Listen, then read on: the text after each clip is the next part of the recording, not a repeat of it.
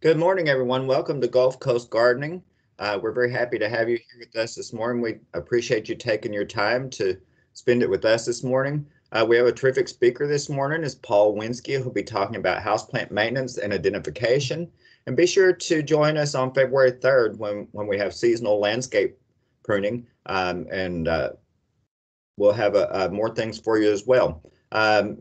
Please, a couple of housekeeping things. Make sure that you turn off your microphones and that you turn off your cameras so that everything will go smoothly this morning. If you have questions for the speaker, please feel free to put them in the chat, and one of our extension horticulturists will get back to you and try to get those answered as quickly as possible.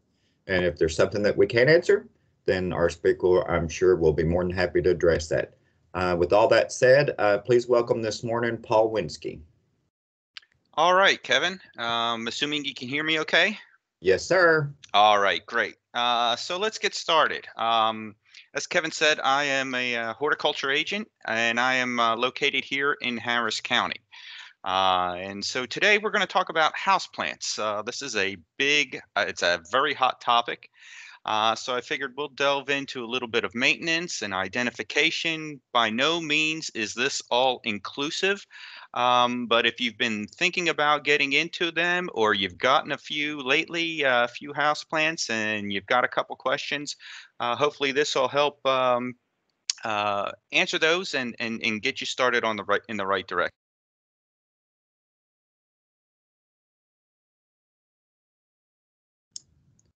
Paul, I cannot hear you now.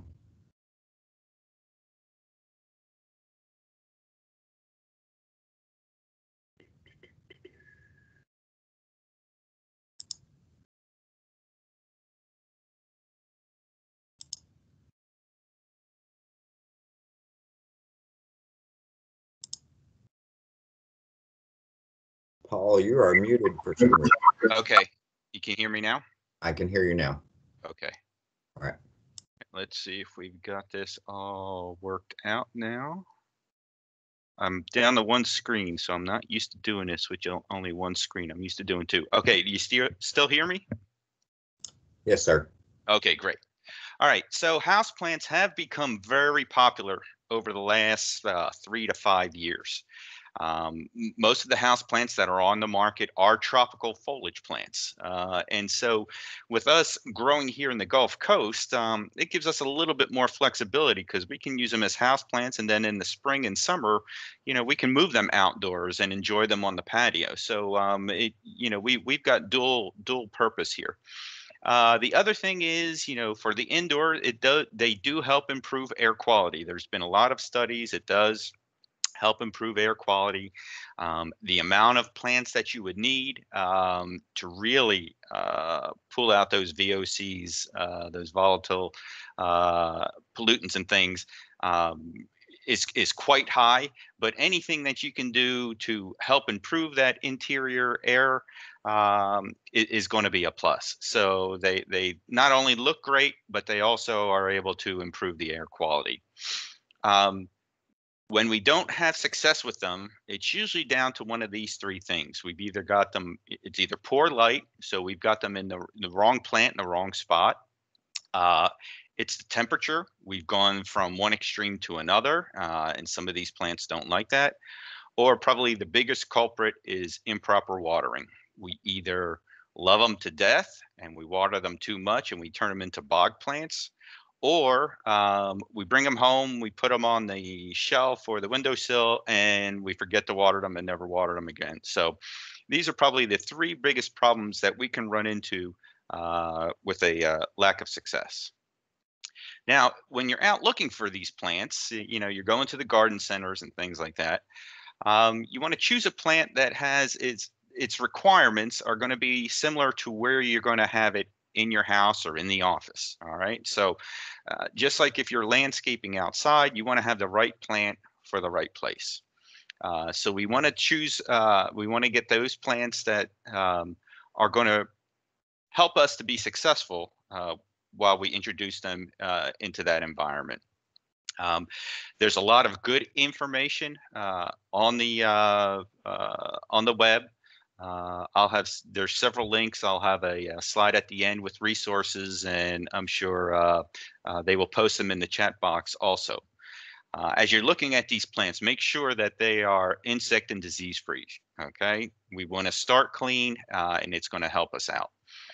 So we're going to be looking on the underside of the foliage. We want that foliage to be healthy.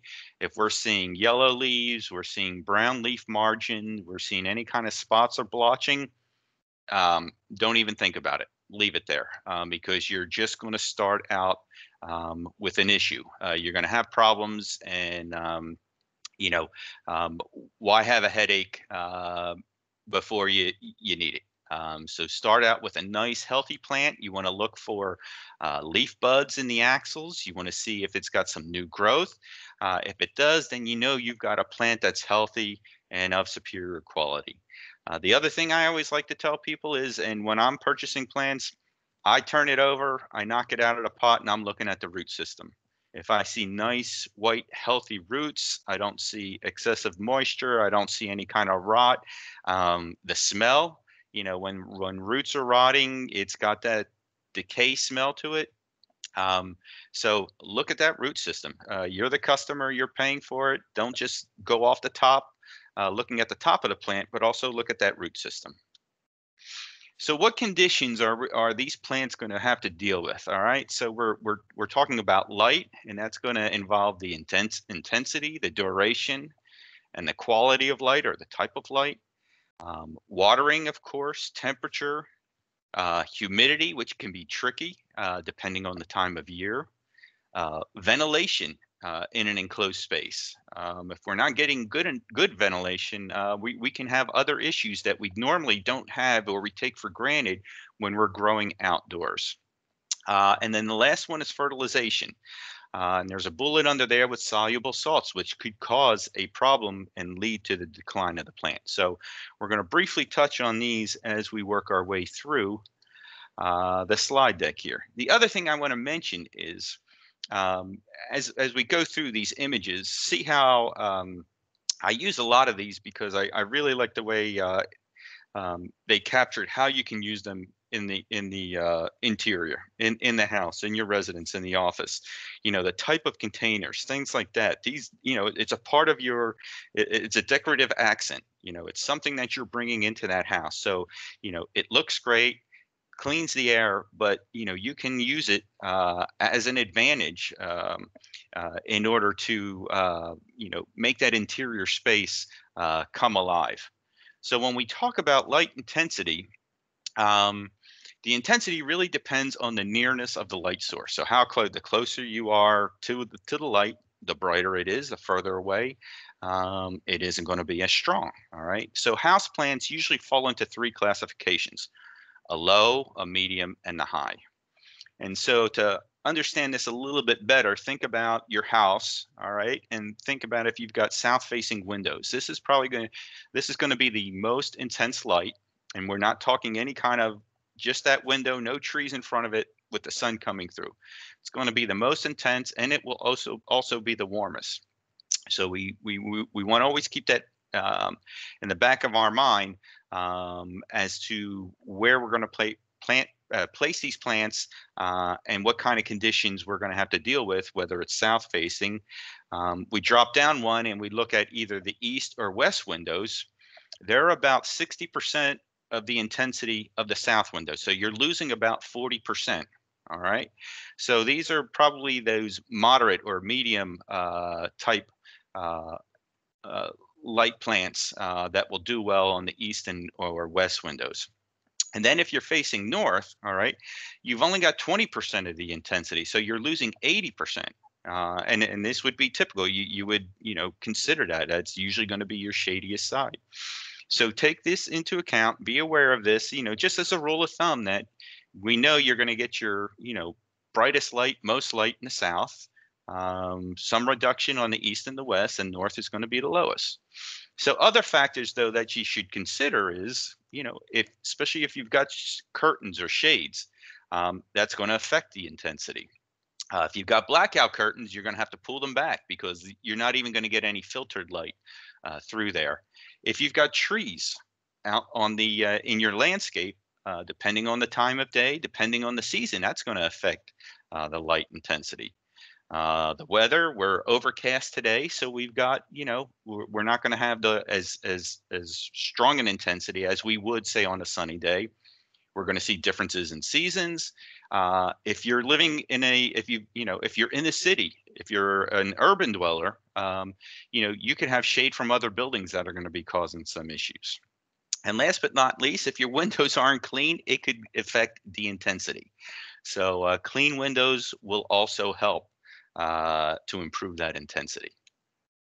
Now, I like this infographic, and there is a link for this at the end. This is from University of Florida, and I like it because it breaks down the low, the medium, and the high light requirements. And foot candle, it's an old way of measuring the light intensity, but it's just a nice rule of thumb. It breaks it down by moisture, allowed to dry, maybe the top inch or two to dry, and then water, and then plants that are moist. But you'll notice there are plants on here that say the ZZ plant, which is one of my favorites. So it does well in the low, it does well in the medium, and it does well in the high. So that's one of the plants that, these plants are very resilient.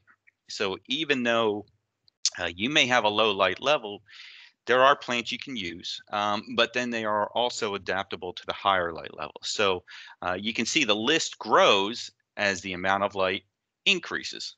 And so with the ZZ plant, for instance, it's probably going to grow and be a little bit more prolific, more new growth under the high light levels versus the low light levels. But either way, you can bring in some color, you can bring in some live plants, even in these low light conditions. Light duration probably isn't as much of an issue with foliage plants because they are not day length sensitive. Think about certain flowering plants. Some plants are short days, some plants are long day. Like a poinsettia needs minimal amount of day length. It's a short day plant, so it's a short day, long nights in order for them to bloom. But if light intensity is an issue, say you're on the north side and you've got a lot of plants and you want to grow them, you can increase that intensity by increasing the duration by utilizing artificial light. And if we're going to light the plants, we don't want to light them for more than 16 hours. Okay, when they're lit, they're photosynthesizing, they're making sugars, they're doing their processes. That plant needs to take a break. So you turn off those lights, let it just respire, let it sort of take a rest, and then you can turn them back on in the morning and let it go again. Your lighting options, if you want to increase that duration, incandescent bulbs are still out there, but they're probably pretty hard to find. And that wavelength is usually in the red and far red. They usually run hot, so they're probably not the most efficient. Right now, the fluorescent and the LED lights are probably the best to offer. Fluorescence more in that blue range, which is what these house plants prefer. And the LEDs, you can buy them in various mixes. In the blue range, you can get the red range if you need them. So there are options if you've got low light areas. If the intensity is low and you want to improve that intensity, you can do that with lighting options and then lengthen the day length and improve that duration. All right, watering. Probably most plant losses are going to be due to either overwatering or underwatering. All right, as I said earlier, we're either going to love them to death or we're going to forget about them. And the thing you want to remember is when you're dealing with these house plants is, the root system is in that bottom 2/3 of the pot as it grows out and establishes.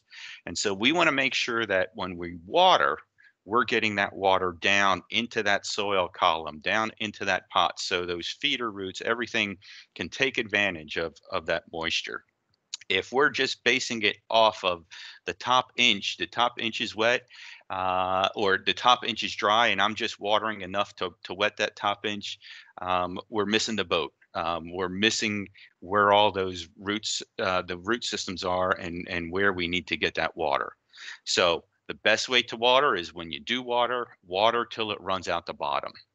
And this will accomplish two things. One, if you've got excessive salt buildup because you're fertilizing, maybe you're fertilizing too much, this will help flush out that excess salt and get away from any issues. The other thing is we're making sure that we're getting that water down to where that root system's going to be, and that plant's going to be happy.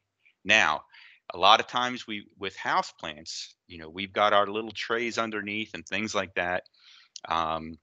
And when we water, we can see the water comes through, we capture it. Should we let that plant sit there in that water? The best practice would be no. Don't let it sit there, because then this is where we run into the issues of too much water. We can potentially get root rot and things like that. Now, if you do have that tray and you put some gravel in it, in that tray that the pot is sitting in, and the water comes through and the water is now in that gravel in that tray, that's a good thing, because that will help improve the humidity, and humidity can be a limiting factor when we're growing these houseplants. So we don't want the bottom of the pot sitting in water. We don't want those roots sitting in water. We want to make sure we get a nice flush. We get it all the way through the soil column. And if we do have a tray, put a layer of gravel in there. Let the water sit in that gravel, but we don't want that bottom of the pot sitting in the water. Temperature, ideally we want it, say, in that 70 to 80 degree range, and this is going to depend, because I know in the summertime people like to keep their houses very cool. But these plants will adapt.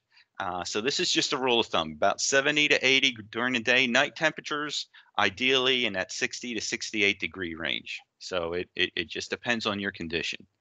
If your temperatures are too high or too low, or you go, we get a swing from one to the other, the plant's going to let you know it's not happy.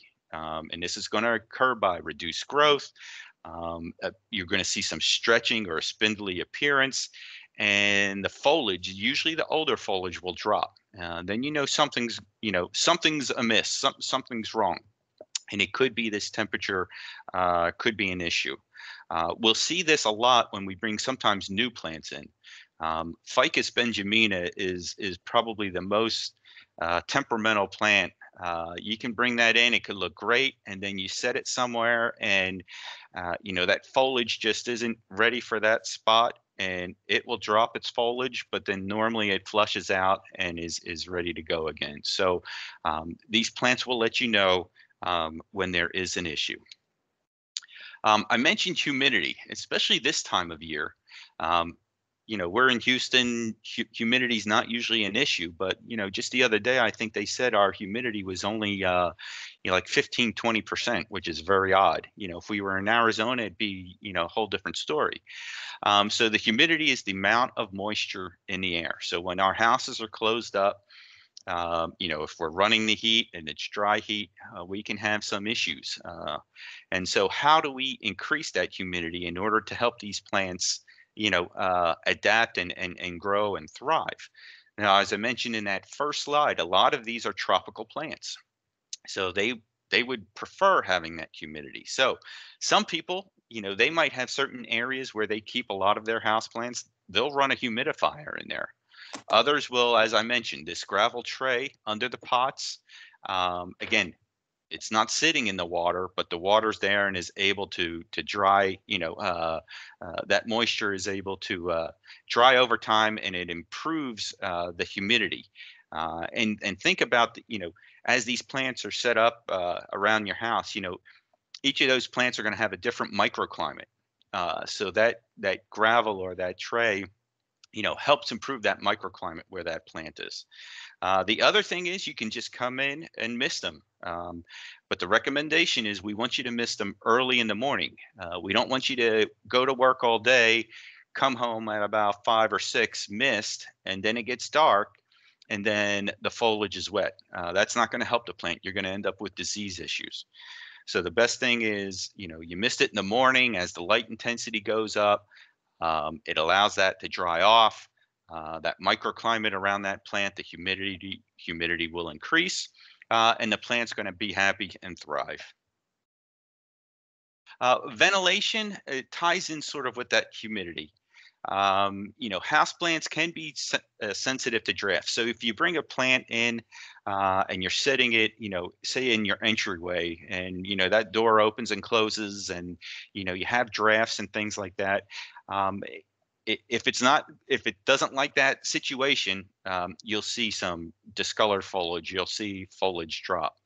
The other thing we have to deal with, especially this time of year, or actually year round, whether you're running the heat or the air conditioning, is where you place these plants. Be aware of the air ducts, those the vents overhead. You probably don't want to set that plant right in line where that air is coming out. Because it could cause the plant to dry out too rapidly, and then it's going to stress that root system, because you've only got a certain amount of soil and a certain amount of roots, and so if it's drying out too quickly, you can run into issues. And then fertilization. All plants need fertilizer. Are you going to have to fertilize a house plant as often as your bedding plants outside? Probably not. So it's going to depend on how that plant is, how vigorous it's growing, the stage that it's in, and the age of that plant. A younger plant that's starting out may be putting on more new growth than maybe some of the older ones. So you just be, watch that plant and get an idea of what's going on. In most cases, a 1-to-1 ratio is going to be fine. So like a 14-14-14 or a 20-20-20, but there are plenty of houseplant fertilizers out there, and they are available in all forms, whether it's a granular, a liquid, a tablet. The main thing is, whatever you purchase, just read and follow the label directions, and you'll be successful. In this picture, this is a slow release, which is kind of nice. You can put it out, say early spring, when the plant starts to sort of wake up, conditions are better. And you usually, in most cases, get like a say a 6 to 9 month release rate. So if you put it out in March, it will take you through the entire season. So these are kind of nice and kind of easy. These prills, or these little circular BBs, the coating, they're at different thicknesses, and they will release the fertilizer over time. The other question we often get is, when do you fertilize? And you want to fertilize when that plant is actively growing. So normally we're going to say, rule of thumb, maybe from March through September. So this time of year, I would not recommend fertilizing any of your indoor plants, unless you've got them, they're under grow lights and they're actively growing and you're seeing a lot of growth. Okay, but for most people, you're probably not going to need to fertilize at this time of year. And how often is really going to depend on the plant. If you're going with a time release like this, you put out your application in, say, March or April, again, it's going to carry you through the entire growing season. If you're using a liquid, maybe it's once a month, maybe it's every 6 weeks. In some cases, it could be every 2 weeks. So it just depends on that plant and how it responds to it. All right. So if we're fertilizing, we could run into some issues with what we call soluble salts. And this usually results in, if our soluble salts are getting too high, the fertilizer is staying in that soil column. It's not, the plants aren't, they've pulled out whatever they need in the nutrients, but there's still some left behind. And so what we start to see is reduced growth, brown leaf tips. We can see dropping of the lower foliage, turn the pot over, pull the pot up. If we're starting to see dead root tips, it's because of the high salt content. And then sometimes we'll see wilting. So even though you're watering, you're probably not watering enough, and because you're not getting out those salts. And so we start to see wilting, and we think, oh, it needs more water, and one thing leads to another. Usually what we'll see is when we have a soluble salt problem, we're going to see that start to accumulate on the surface. It'll get crusty. It might have a yellow or white look to it. If you're growing in clay pots, if you've got high soluble salts, they're going to accumulate on the outside of the pot. And I'm sure you've probably seen this. You start to see this white, dusty type accumulation on the outside of the pot. The best way to help fix this is either when we water on a regular basis. When you water so we leach out some of that. But in extreme cases, we're going to have to leach that pot with at least twice the volume of water that pot would hold. So if it's a quart pot, you're going to want to water through two quarts of water in order to flush that out and get those soluble salts out. It'll take a little time for that plant to bounce back, but over time, if you catch it early enough, the plant should be fine. All right, a couple other considerations that we want to talk about is about the pots. I mentioned this because it's part of your, interior decorations and things like that. We want to make sure we've got a good potting mix. And of course, with all plants, we've always got to deal with insects and pests. So our pots, the main thing is we want to make sure we've got a container that's large enough that it's going to provide enough space, for that root, for those roots to grow.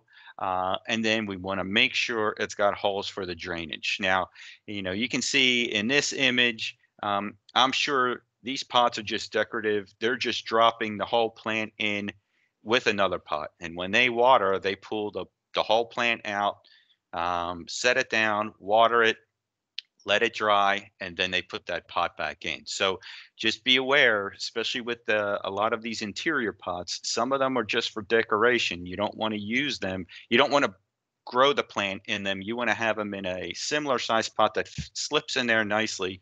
And then, it'll be a much better presentation. And they are just like outdoor pots, whether you're doing combination planters or whatever, they're available in just about any material, whether it's ceramic, plastic, clay, fiberglass, or metal.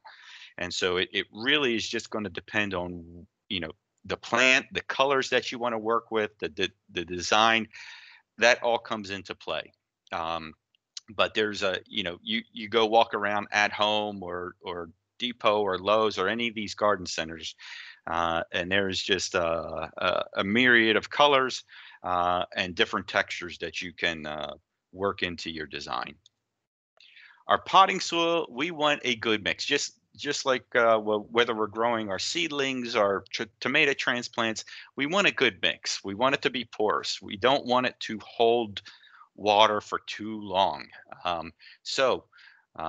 We do not recommend going outside, digging up a shovelful or so, a bucket of your soil mix from the garden, and using that as your mix for your houseplants. You're going to have problems. So we want it porous. If it's porous, we're going to have good root aeration, and we're going to have good drainage. And then the water and the nutrients, the roots are going to be able to get to them and pull out what it needs. There's a lot of commercial mixes out there. They're usually what we call soilless mix, so there's no soil in it, but it's a combination of peat moss, perlite, vermiculite, and a lot of them do have a slight slow release fertilizer charge in it. So, just as you're getting the plant started, it's nice to have a little bit there when you transplant it into it. So a good potting mix is always going to be key. And then last but not least, we've got insects and pests. If your plant is healthy, it's usually going to, hold up much better. If it's under stress, it's going to be more susceptible. So some of the things that we talked about earlier, whether it's the ventilation or the humidity or overwatering or underwatering or whatever it is, if that plant is stressed, it can be more susceptible to both insects and diseases. The interesting thing is with a lot of houseplants, a lot of times we'll see population spikes. They're caused by when you go and purchase new plants, and you bring them in, and maybe you didn't inspect them well enough, and you've bought in some eggs of whitefly or mealybug, which we're looking at here. So it's a good practice to, maybe as you buy some new plants or you get some new plants in, keep them in an area maybe that's away from the rest of your plant population. Inspect them for a week or so, keep them in quarantine. We know what quarantine's all about with what's going on with the COVID-19, but keep them away, until you can see if anything starts flying around or you start to see something. So give them a week or two, and it's going to save you some headaches down the road.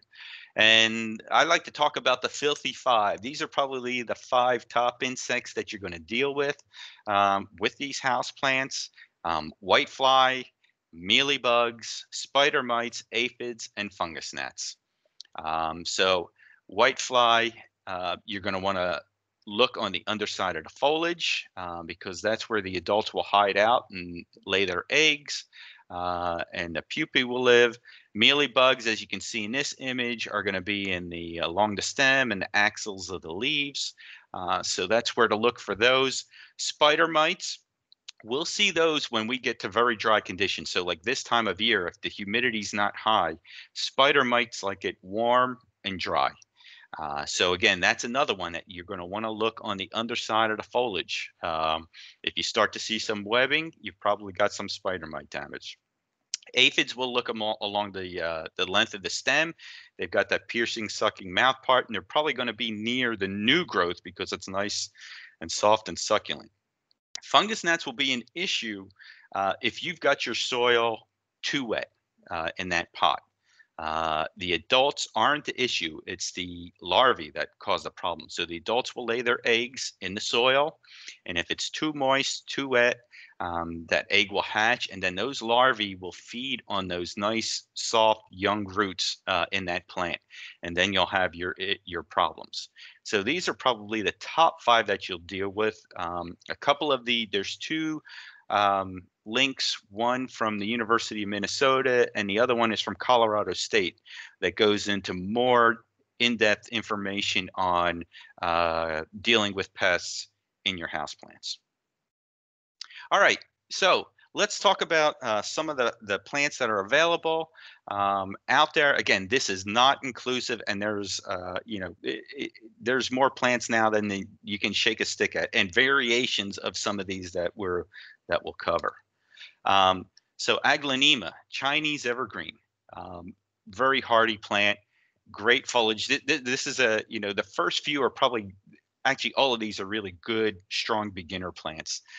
So if you haven't worked with them yet, or you're thinking about it, these are ones that maybe you want to consider. So we normally see with Aglaonema this nice dark green foliage, the silver patterns, pretty nice underside. It will tolerate multiple conditions. Light can go from low to medium. Will it grow in high? Absolutely. But ideally, this is more of a low to medium light, and likewise with the water. So if you forget to water it, it should bounce back pretty quickly. But the thing is now, look at these images down below. These are all Aglaonema also. So again, whether it's breeding, whether it's finding them in the tropics or wherever these companies have these folks, there's always variation. So you can see how these colors and textures can add some really unique interest to your indoor houseplant collection. And the price on some of these is really pretty eye-opening. So, there's a lot of interest, and there's online auctions and things like that. So there's some really unique things. Snake plant, Sansevieria trifasciata. This is tried and true. I'm sure, gosh, as a kid, I remember seeing the ladies in the neighborhood. They always had these in their windowsills, and they would just grow forever and ever. So these are very adaptable. And they add a nice architectural look to the interior. They've got that nice upright, stiff habit. This plant isn't going to flop over.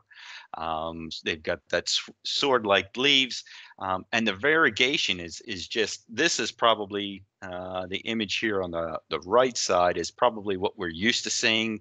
And even before, it was just maybe just all green. But look at the image above where you can see the various variegations that are available out there now. So again, everything is evolving.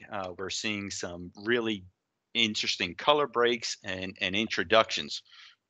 Light-wise, this plant will go, whether it's low to high, and water requirements are quite low. So when we say quite low, we want to let it dry out, let that first inch or two of soil surface dry before we come in and water again. Here's the ZZ plant. I also like saying the name Zamioculcas zamifolia, and this is an indestructible plant. The look of it, the presentation is really nice. It's shiny, it's waxy, and you don't. A lot of houseplants, especially if you get them from a florist, they'll spray them with something called green sheen to make that foliage, look clean and glossy. This plant doesn't need it. This plant looks that way all the time. Very dark green foliage. The interesting thing is that this plant was first discovered in East Africa in the 1800s, but this plant didn't come to the market until about the 1990s. So it was in collections, it was there growing, and then someone got the idea of, let's look at this for the houseplant industry. It propagates quite easily. It does take some time. You can propagate this from a leaf cutting. Mine, I've divided several times, and my wife takes a plant into work and uses it. But just, this presentation in this type pot and, just the growth habit is really nice and clean with it.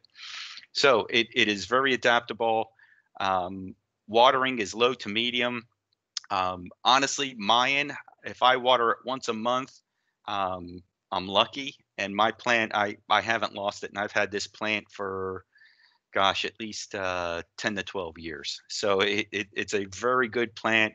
And the other thing, I guess my other testimonial is when my kids moved out and they got their first apartments, I bought them. They all got ZZ plants, and their plants are all thriving. So if 20-somethings that, now granted, they've seen me take care of plants and things like that, but their plants are doing just well. So it's a great starter plant, great gift plant, and you will enjoy this for quite a while. Ponytail palm is one that has a really cool look to it. It's got that wispy, that cousin it look to it with that foliage. It is a slow grower, but over time, it can reach several feet. So you can go from a tabletop plant to maybe something that would stand up in the corner over time. That thick trunk down in through here will store water. So this is one that if you're going to kill it, it's pretty indestructible, but if you kill it, you probably watered it too much and you got rot and you've got issues that way. So again, light levels from low through high, and water is low to medium. So if you forget to water it, that's probably a good thing. You don't want to kill this one with kindness. Boston fern has been around for ages. But it's got a great look to it. It's got that graceful arching foliage, nice dark emerald green. This one is going to prefer, some humidity. So misting this or having, those pebbles in the tray is going to help it because, most ferns, they like that moist soil. They like a humid type environment.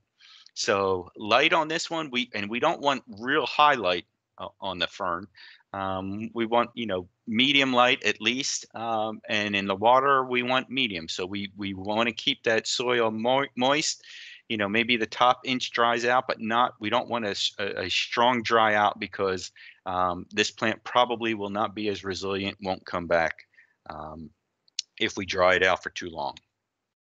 Dieffenbachia This is another one that's got a bold look to it. There's a lot of different variegations out there now, but it's got that lush foliage. And the colors now are, we've got cream and yellows and whites and different kind of central variegations. So depending on what you want, to look, or that presentation, you can find it with the Dieffenbachia. That upright habit is kind of nice over time. This is another one that you can start out buying a small 6-inch plant, which is fitting on a tabletop or the windowsill. And then over time, you can end up with something like this. So it's one that can grow with you as you take care of it. So light conditions are low through high, and medium watering is at medium requirement. Red-edged Dracaena marginata is another one that you want if you're looking for something tall. You can buy tall ones right away. If you want tabletop ones, you can do that also. The texture on these is really kind of nice, whether it's a tabletop or as it gets older. Nice upright habit. There's a tricolor version out there that's got pink and white in it with a little bit of red. So light requirements, again, very adaptable, and water is a medium requirement. If we want some flowers, peace lily spathiphyllum is one that will do well.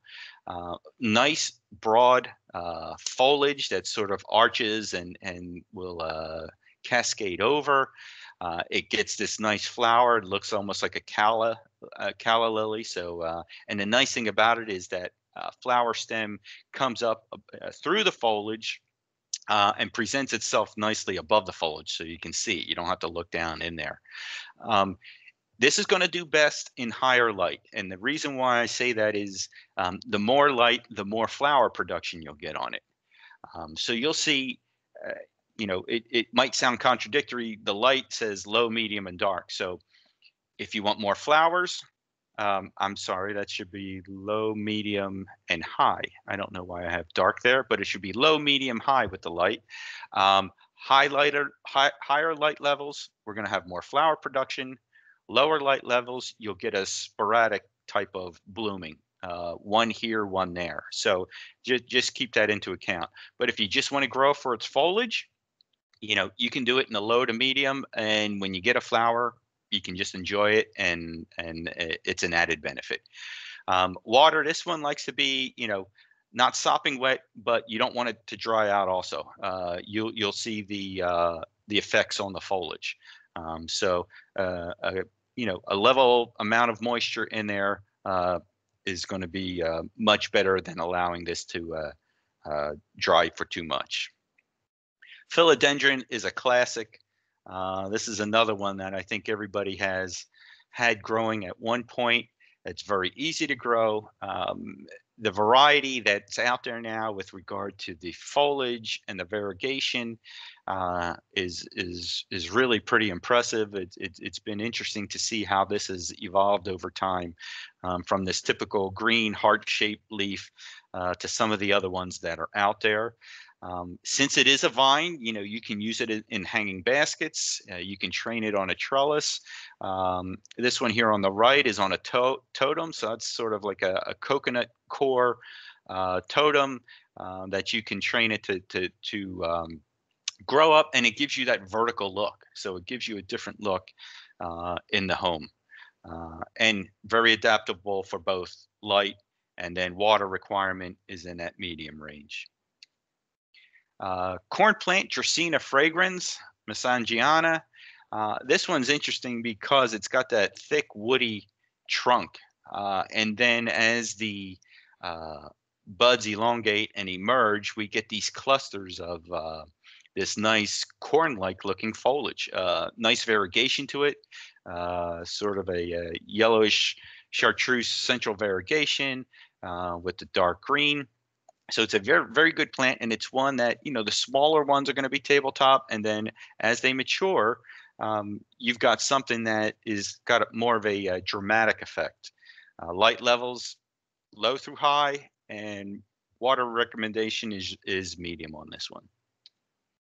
And then the croton. So we see crotons in the landscape around here. But I grew up in Pennsylvania. This was a house plant for us. I never realized growing up that this was a landscape plant down in South Florida and areas around here. But if you want a bold statement, croton is the way to go. You're going to get some great color anywhere in those yellows, oranges, and reds. And now the foliage, the different types of foliage. This is, sort of that typical entire leaf, but now they've got them where they're serrated. They're really very interesting. They've got more spots on them, so you could get into, if you become a croton collector, you could definitely, if you go down that rabbit hole, you're going to find a lot of different genetics and a lot of different plants out there. So great with that tropical touch. This is one, if we go one extreme to the other or the other with regard to soil moisture. If we keep it too wet or if it's too dry, we will start to see the leaves drop. So we want to keep a constant moisture. So where we have their water medium, we don't want it to dry out, but we don't want it sopping wet. And the higher the light levels, the much better the colors are going to present themselves. So ideally, we want this in a high light area in order for those colors to really present themselves. The spider plant is another tried and true one, Chlorophytum comosum. Ideally thrives in high light.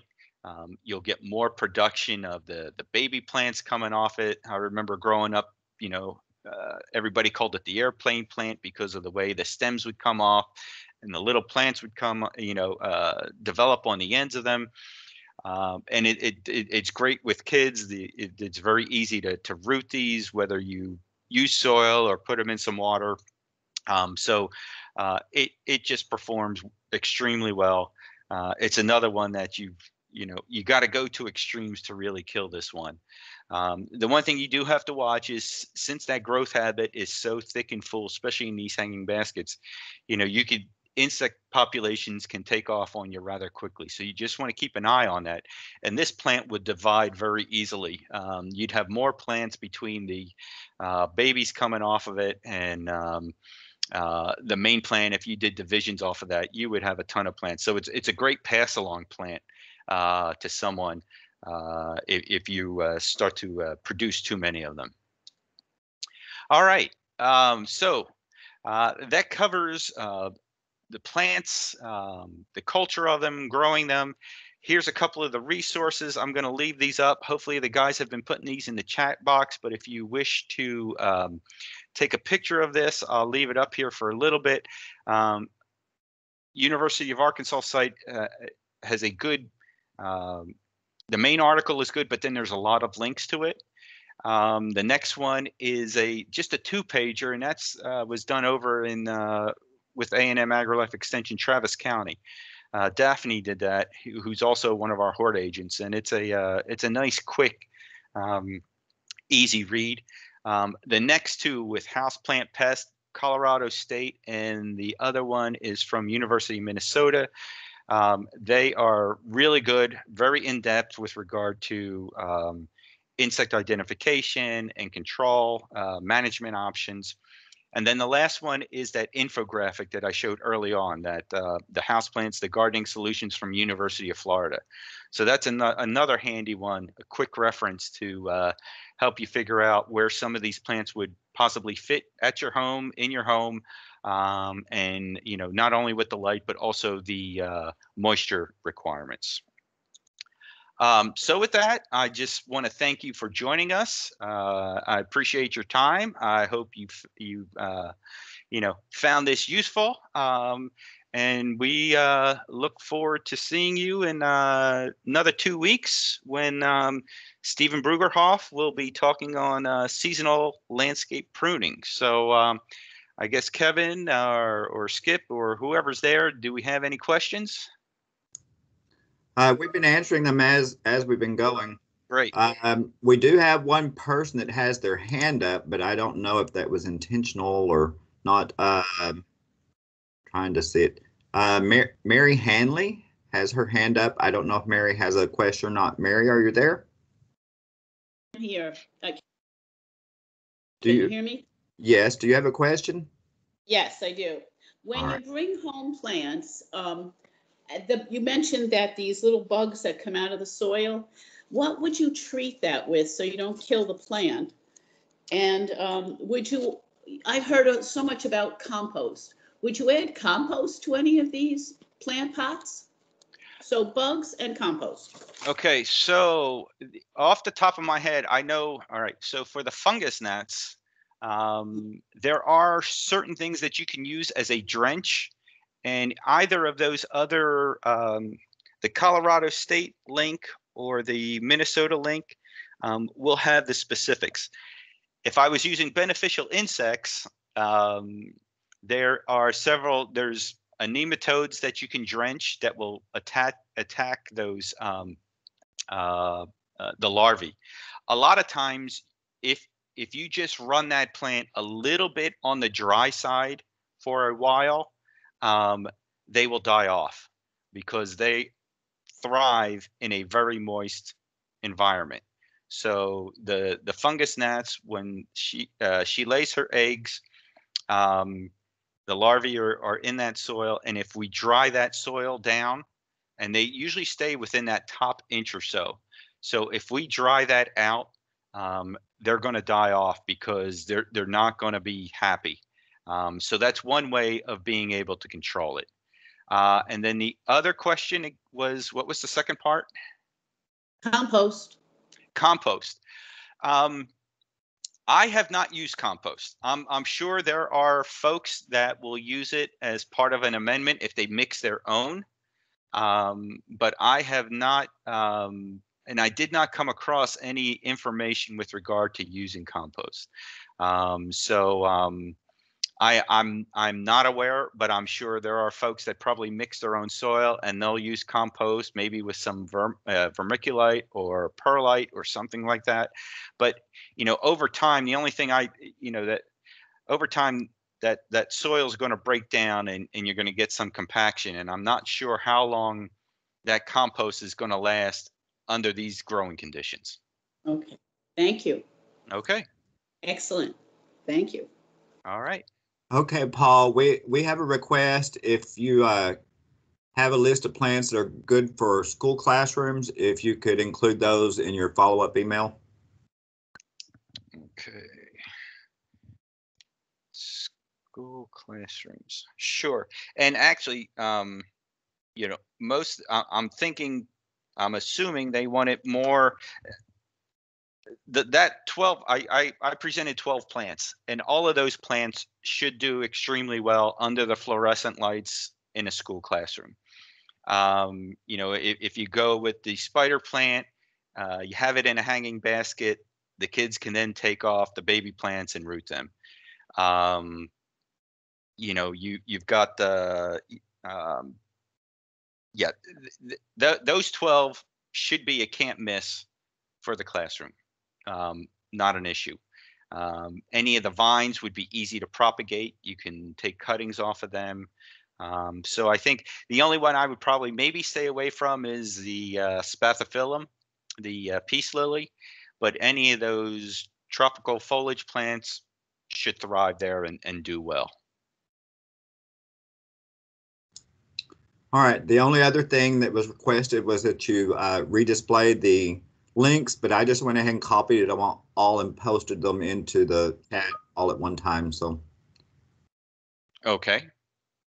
All right. Sounds good. All right. I saw one just pop up. What plants are poisonous for toddlers? Now I know Dieffenbachia, they used to call that mother-in-law's tongue because if you ate too much of it, it could cause your tongue to swell. So I know Dieffenbachia has some issues, but the rest of them I'm not aware of. And it might be, that might be, I know there's a website with regard to poisonous plants, and I'm sure you can probably find that if you Googled it, you'd be able to find that also. We posted a link. One of the of the participants posted a link to ASPCA, Okay. which has a good list for cat and dog friendly Right. plants as well. And again, the other thing is it's always that quantity. So, if for some reason they took a bite of a leaf, again, everybody's different. It may not be that big, it may not be an issue.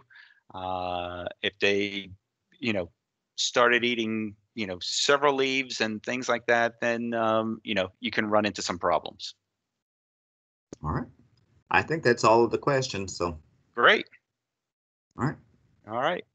Well, Thank thank you all for joining us today for Gardening in the Gulf Coast. And I guess we'll see you back in 2 weeks. So everybody stay safe and stay healthy.